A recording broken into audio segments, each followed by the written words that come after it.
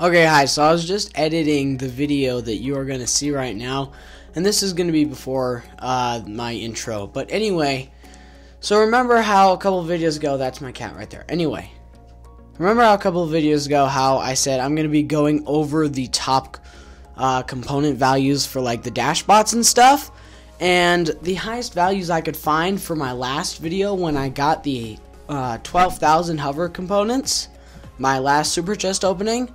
The highest ones was 4,000. Now I go over this next one. I took a couple screenshots so you all can go nuts, but they have upped the component values. I'm like, wow, that's actually kind of awesome. So all of the dashbots, as far as I could see, you could get them all in one swoop. You could get 2 vortexes actually.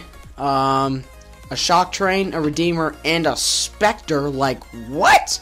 So they're giving out their most powerful bot on a Superchest. I mean, not technically giving out, because Superchest is really hard to get. It takes me a really long time to get it, but they're giving out all their most powerful bots in one fell swoop now, instead of getting partial in a Superchest. So I just had to say that because I said I'd go over it and then tell you all about it, so I have.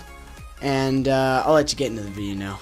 Hello everybody, I'm back. So I'm going to be making 3 videos today, and 2 of them are going to be really short, and one of them is going to be me playing with the thing that I got in the Superchest, which is what you're here for. So I actually recorded this, but I wasn't in the room with the mic and the cam and stuff, so you're just going to be watching that, so I will let you get to it.